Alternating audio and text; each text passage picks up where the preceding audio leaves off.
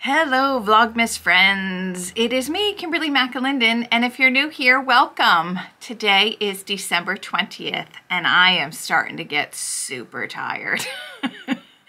It's about 6 p.m. and I am just getting up here and I still have a lot of wrapping to do. Do you guys have a lot of wrapping to do? I'm starting to get a little bit nervous, but I know I'll get it done.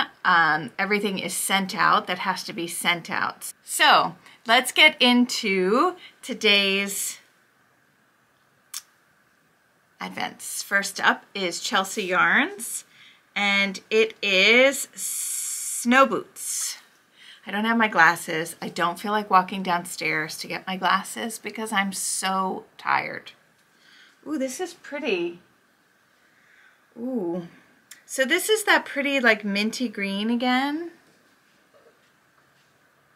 with the brown. That's really pretty. Let me show you yesterday so you can see. Actually, I'm going to show you 3 days in a row. So this is 20, 19, and 18. Look at how cool those all look together. That's really cool. But this one is today's, so it is more blue than green.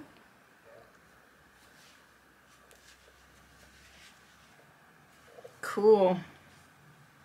Snow boots. All right, let's put this back. I'm also starting to get a little sad that I'm almost finished with the Advent shawl for Suburban Stitcher, but you know what's so cool? I have Chelsea's to do, so that's wonderful. I just picked it up. I just picked it up so I can get it. Ugh. Okay. Next we have Victoria from Vida Lifestyle. This is called Grandma's Recipe. Well, I wonder what it's gonna be. Ooh, pretty. Ooh, look at this, Victoria. Look at So it has the pinks and this really pretty caramel color, but then it has like blues, all these different colored speckles. Oh, so maybe it's like a frosted sugar cookie with sprinkles. Let me know what your favorite cookies are for Christmas. On Thursday, am going to make my grandmother's sugar cookie recipe. And those are the rollout ones, bake them, ice them. So you guys will get that recipe. And, but I also love pecan balls. And my mom's friend, Mrs. Butler, she used to make bourbon balls with bourbon and Nilla wafers. And it was like the easiest thing, but boy, if you had like 6 or 10, you'd get snockered. So here is, oh, look at how pretty. Yay! That's a beautiful shot. Yay! Okay, Victoria, great. Grandma's cookies. All right, and next is Suburban Stitcher. Quiet Voices. The days are short, the sun a spark, hung thin between the dark and dark. John Updike. Let's just give myself a round of applause for being able to read that. All right, day 20. Oh, so pretty. This is lavender. Such a beautiful color.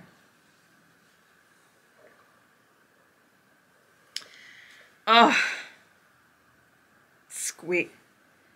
I did not do this on purpose, but look at my sweater.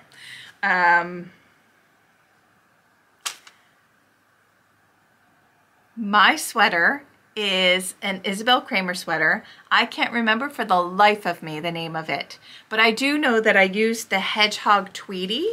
It's a DK weight. I believe I used a dyer that doesn't dye anymore, Pandia's Jewels, for the purple. But if I get up close, you'll be able to see all the pretty speckles in the sweater. I love this sweater, and I do have to definitely wear, you know, something with heft underneath it because I find it very itchy. It's absolutely beautiful. I love the sweater. And I am going to shut the camera off and look and see what the heck name of it is. Hang on. I'm back. Hi, it is called Cardoon by Isabel Kramer. I was a test knitter for this, and I knit the 5th size, which is size 50.5. It fits beautifully, knit in size 5 and 6. Did I do anything? No mods. No mods on Isabel Kramer. So, yes, here it is. I love it. I absolutely love it. I love the way it looks. Let me show you Suburban Stitchers day 19 that I finished last night. Excuse me. So here was day 19, this purple. It's a seed stitch. And then, so what happens today, which I'm kind of jazzed about, is that now we're not going, you know, it's a triangle, and we picked up stitches all along here, and so we've been going back and forth this way. Now we're going to knit something and then join it, and then so it's like an attached, kind of like attached lace edging, but it's not lace. It's in, I believe it's in garter stitch. So I'm really excited to do that. You need another set of needles, and then so I'm gonna start this tonight, hopefully. I really feel like I should get all my wrapping done, and then I can be like, whew, you know. But that starts with this. So by the end of tomorrow, I will have a whole bunch of knitting on a different set of needles. And then I think the next day, then we join it in. I don't know, I'm excited. The whole construction, everything about it has just been absolutely wonderful. So here it is. And then this will be somewhere by it. It won't be next to it like this. It's going to be next to it like this in some capacity. I don't know. All right, so let's not get that. All right. I also finished a hat for my niece for her birthday. She requested a hat, no pom-pom, and she'd like to wear it to soccer practice. And so I made in her team colors, which are black and red. So I made the lotus hat, and I timed myself. This is the first time I ever did this stitch or, you know, this hat at all, and it took me 4 hours start to finish. So I thought, and I made it in Woolies Thick and Quick from Lion Brand yarn, because I figured she's going to be playing soccer in it, so it will get a little sweaty. So I wanted it to be able to be machine washed and dried if it got stuck. She's one of 4 kids, and so I just, you know, if it got thrown in the wash, I didn't want it to be, you know, the end of the world. So I made this today. I loved it. The pattern comes for many, many sizes, many, many gauges. So not many, many, like 3 gauges.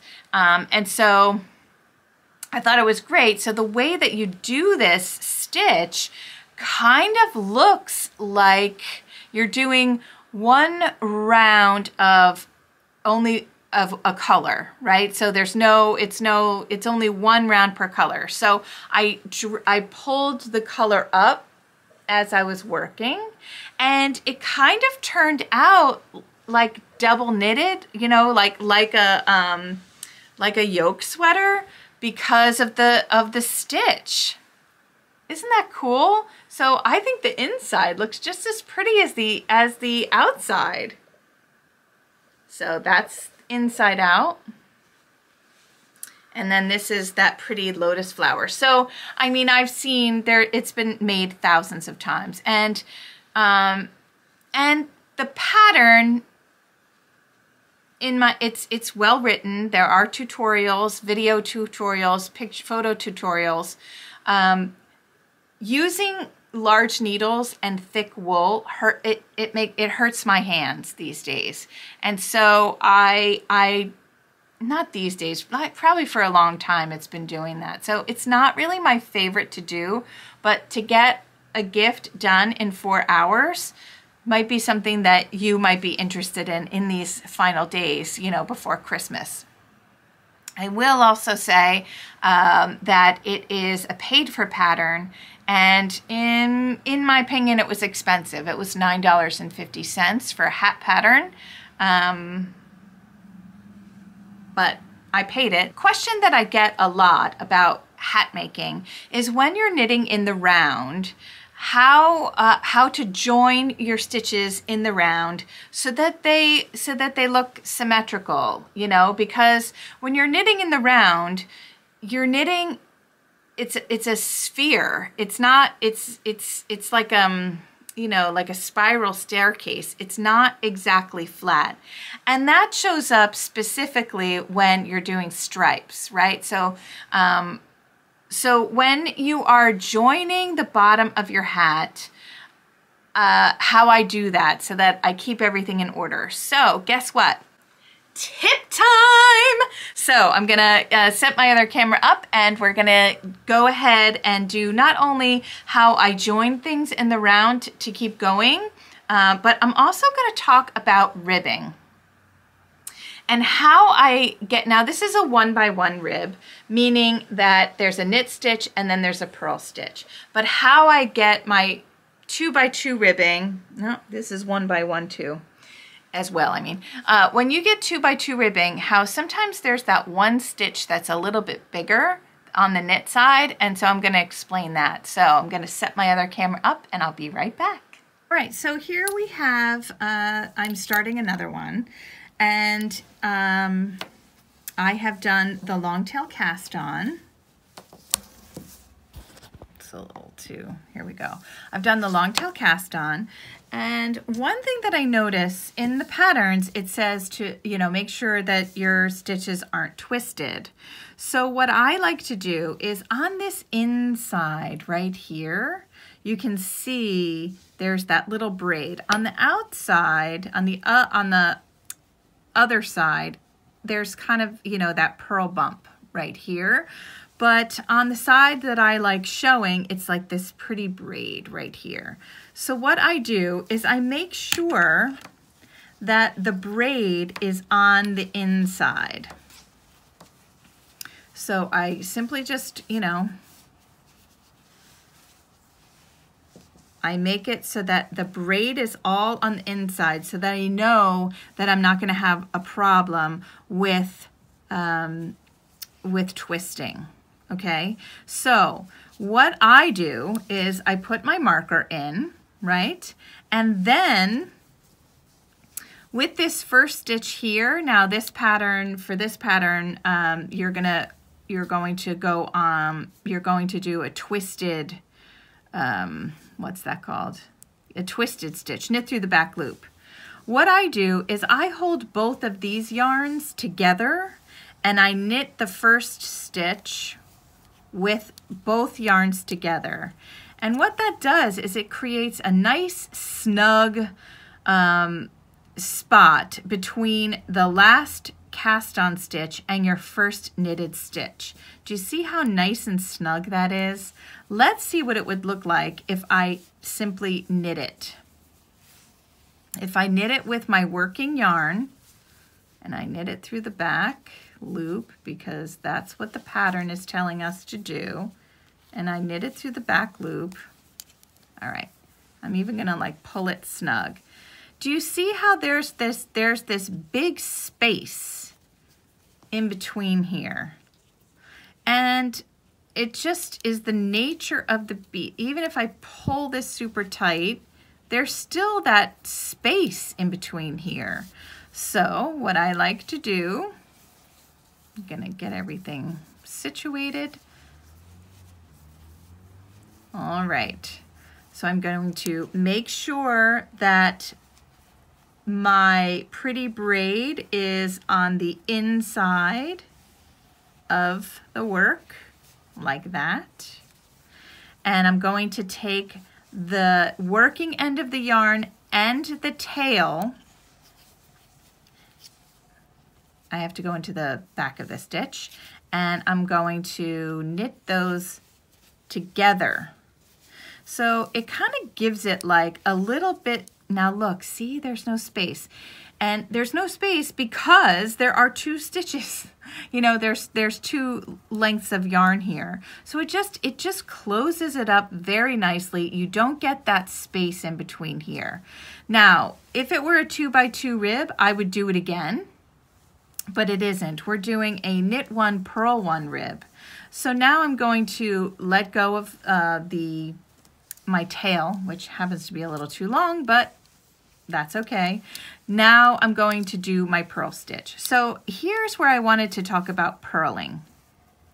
If I were to purl, now I'm a thrower, the usual way, right? I would come up and over the stitch, and then there would be my purl. I would bring this to the back, and then I would knit into the back stitch. So what happens is there's that big space again. And the reason for that is when you are coming up and over, when you're working a purl stitch and you're coming up and over, whether you're doing it as a thrower or whether you're doing it as a continental knitter, you're always going to use a little bit more yarn on your purl. So the workaround for that, what I do, that uses the same amount of yarn for each stitch. So each stitch is going to look exactly the same. So each stitch here is going to use the same amount of yarn, right? Instead of coming up and over on my purl stitch, I'm going to come underneath and purl it like that. Now look, there isn't that much of a difference. Now I'm going to come back around and I'm going to work the pattern. So I'm going to knit through the back loop and I'm going to come back and I'm going to come up and under that stitch. Now, what that does is it uses less yarn, but it also creates when you come back around, the stitch is going to be twisted. Not totally twisted. It's going to be left leg seated on your needle. And so when you're working the purl stitch again, you're going to have to go into it a little bit differently. So I'm going to work my way around and I'm going to come back and I'll show you the way that I'm going to knit the purls, or I'm going to actually purl the purl stitch, but I'm going to show you actually how I do that.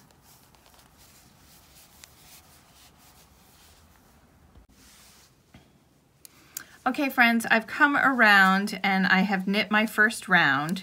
Now I'm going to slip my marker, and this is the first knit stitch. Now we have to remember that we have to knit this stitch. We have to knit both of these on the needle. So, I know that the first round was knit through the back loop, but the next round is not. So now we're just going to knit one, but we're making sure that we knit both of those stitches together. That also kind of anchors your yarn in, and you know, you don't have much work to do to seam it in. Now, if I were to go into this stitch, the way it's situated on the needle, it is sitting with the left leg of the stitch facing forward. So, and usually the stitch is right leg first, okay? So what you're going to have to do to keep this tight, to continue to work the way that we're working, is you're going to come through the back here and then again knit it like that. So we're going to knit, bring our yarn forward and come up, back, and through, and then work that. So knit one, bring the yarn forward, come up and through. Instead of coming down, up and over, or even under, that would twist the stitch. We're going to come up and through the back. And that, my friends,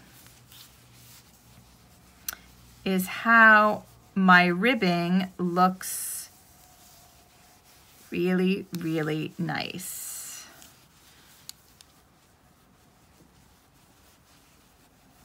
So these stitches are just as tight as these stitches. If I were to do my purl stitch the other way, it uses more yarn, therefore this part of this knit stitch is going to be bigger than this side, and it looks a little bit sloppier instead of super tight and nice and neat. I hope you enjoyed that tip. If you have any questions, please put it down in the comments. So what'd you think? Have you been doing your ribbing that way? Did you realize that sometimes you use more yarn on your purl stitches than on your knit stitches? And that's why sometimes your knit stitches look wonky? Let me know. Let me know if that's a tip that helped you. I hope you enjoyed today's vlog, and I will see you tomorrow. If you have not subscribed yet, the subscribe button is right there.